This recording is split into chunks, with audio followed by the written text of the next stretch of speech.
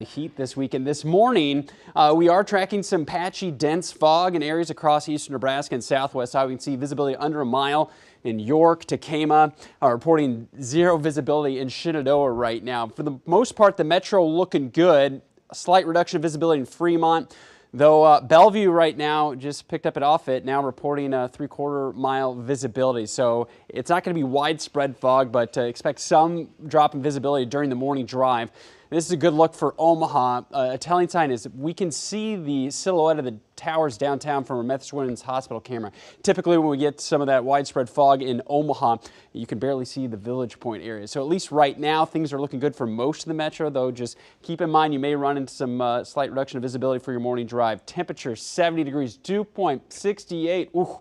That's a rough start to the morning, especially with the lack of a substantial breeze. Outside of Omaha, most temperatures are in the 60s, and that's where dew points are sitting too. So the air very saturated, the lack of a breeze, not really stirring up the air. So really we could see that fog stick around through around 8 o'clock, but most of it should lift by 9. So watch out for that for the morning drive. Otherwise, get the sunglasses and the short sleeves ready and get ready to sweat today. Temperatures back in the 90s, and once you factor in that humidity, it'll feel more like the mid to upper 90s later on this afternoon. Very quiet across Nebraska and Iowa. Hard to find cloud cover. We got one system moving to the east coast today and more showers closer to the Canadian border. That jet stream, well, it's moving north again. So here's the setup this week. We got a ridge of high pressure building in the jet stream up to our north, so that's going to keep the heat locked in. So several days with highs in the 90s and possibly a few days we could flirt with 100, but also with the heat, that means the lack of rain. We're going to stay dry. No real great chance for rain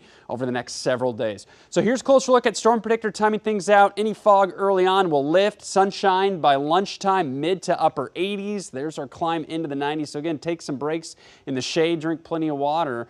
With those temperatures climbing into the 90s. Fairly quiet overnight, just a couple clouds. South breeze will pick up tomorrow, and we'll see temperatures spike mid to upper 90s before this front comes through. It looks like cold front, but it's not really going to cool us down. Just flip the winds out of the northwest and bring some drier air in, so at least the humidity won't be terrible the second half of Tuesday. And I say a slight break from the high heat because we're not really cooling down behind it. We'll go from 98 on Tuesday, that's why we got the impact icon in, down to 93 on Wednesday, and then the high heat back Thursday, Friday, Saturday. A couple of those days we could see those heat index values climb into the triple digits, and signs right now indicating that this stretch of hot weather will continue next week, which basically would be the rest of July. So